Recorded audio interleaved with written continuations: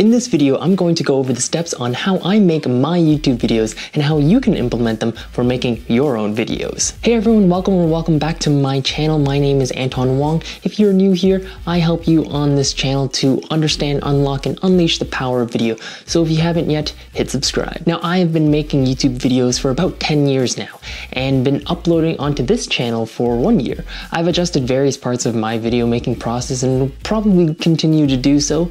However, I figured it would be a good time to let you know how I make my videos, so hopefully you can use some of my methods when making your videos. That sounded kind of repetitive. Anyway, and if you don't want to use any of these methods, you can just sit down and enjoy my process, or just sit down and critique it for how bad it is, whatever. I like to break down my YouTube video making process into 5 distinct steps: idea development and pre-production, shooting and production, editing, preparation for upload, and follow-up. Now, each of these 5 steps could have their own multiple videos easily, and I'll probably make more detailed outlines on how I do each of those in future videos. But for now, step 1, idea development and pre-production.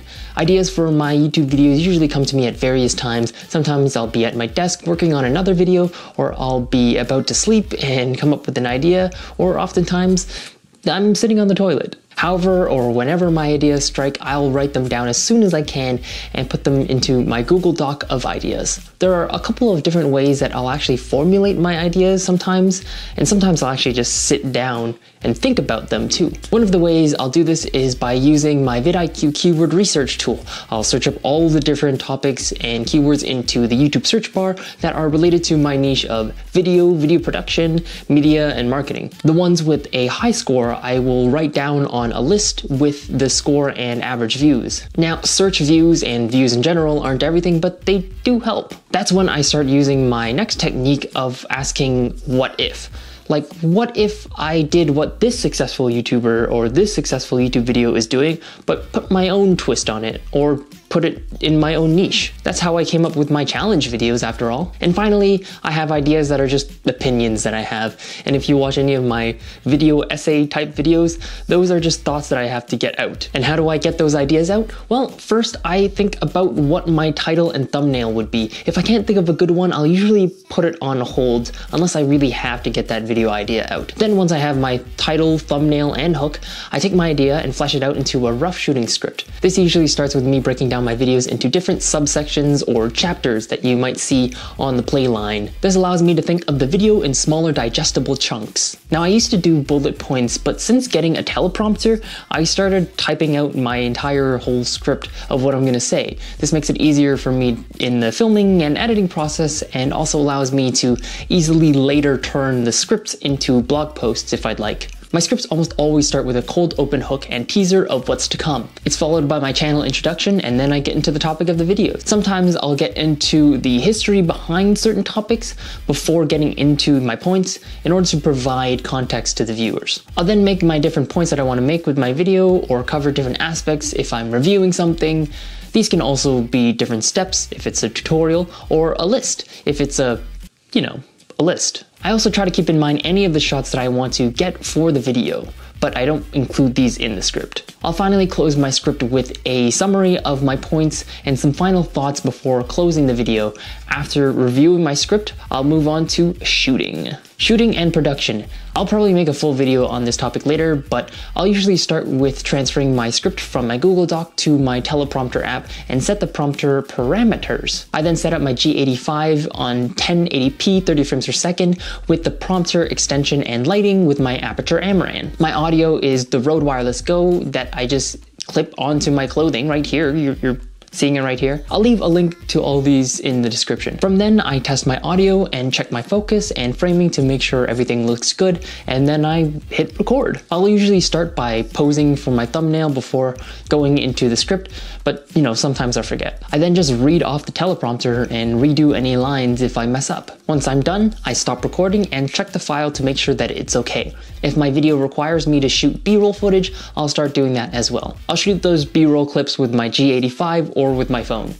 Once I'm finished shooting, I will start packing things away. I don't put it away completely in bins or cases or anything, just enough so that it's out of the way and batteries are charging. If my video requires screen recording, I will do that with my desktop with OBS. I then start also looking for stock footage from story blocks that I might need for the video, and also look for a good music track on Artlist. That brings us to step 3, editing. Editing starts with the file organization. I'll transfer my recorded files onto my SSD in an organized folder structure. I have a project folder with 6 folders inside, one for each footage, audio, video, which is video that I didn't record, so any stock footage or anything like that, graphics and photos, exports, and scratch disk or the project file itself. I'll transfer any files into their respective folders. I'll open Premiere Pro and begin a new project in my scratch disk folder with my video title as the file name. Upon opening, I'll begin transferring my files into the project window and begin editing. I'll start with editing the main delivery portion of my project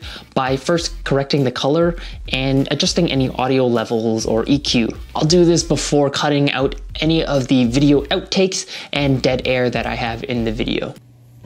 Hey, I'm in the editing process of this video right now, and I just want to say that yes, while I am aware that putting in the clips by putting in the in and out points and putting those on the timeline is a lot probably faster, and then using adjustment layers for, you know, adjusting the color and, you know, doing the audio, that might be faster, but this is the way that I'm doing it. I might be changing it to a slightly different method of editing, but this is how I've been doing it for a little bit now.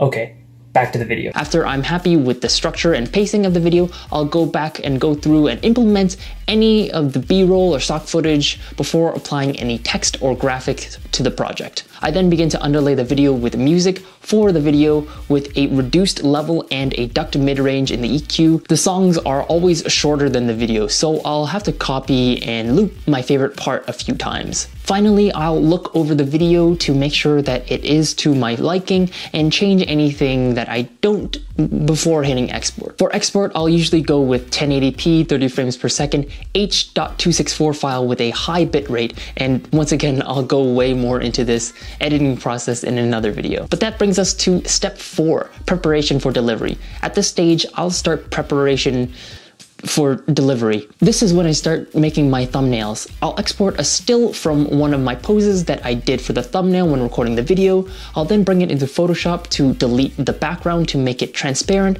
and export it as a PNG before bringing it into Illustrator. In Adobe Illustrator, I have a specific thumbnail template that I like to use for my videos that has the green border that you often see. I then start with a background of something related to the video, and then I'll blur that out to emphasize the foreground. Usually. I then will probably gather any photos or icons or other graphics that I want to put onto the thumbnail. I will then layer the photo cutout of me on top of everything, and generally I will put it to the side or sometimes to the center, but I'll generally try to put it on top of the green border so it looks like I'm sort of protruding out. I'll also usually add a drop shadow or an outer glow on myself or any of those other graphic elements that I want, or text elements. Now on YouTube, I'll upload my exported video after checking it for mistakes. I then clarify my final title and custom thumbnail. I'll write my description to be similar enough to the video intro with enough keywords at the top to optimize for search and make the description, you know, long enough. I'll input as many as the links that I have included and mentioned in the video. I'll also add any relevant cards linking to the relevant videos, playlists, or YouTube channels. And I'll also add any final end card stuff, so, you know, videos or playlist or my channel. Once it's done processing, I either schedule it or send it public. Number 5, follow-up. Upon upload, I'll begin sharing the link to some of my social media pages to get some, you know, initial views. Also, once the automatic captions are done, I'll edit and publish them as an official captions option, and also download the SRT file for future use. I also will begin to read and respond to any of the comments that you guys leave that I get on my videos. And if I find that my videos need a change in the title or thumbnail or description, I'll do that as well. And then it's on to my next video. So there you have it. Number 1, writing and pre-production. Number 2, shooting and production. Number 3, editing. Number 4, preparation and delivery. And number 5, follow-up. Now, those are my 5 steps that could easily be broken down into more videos, but That's basically the overview. And if you guys have a specific question or a specific part that you would like me to do an entire video on, be sure to leave a comment below. Be sure to also check out my other videos on the different aspects of making videos. If you like this video, be sure to hit like. But with that out of the way, I'll see you guys in the next video. Take care. Bye.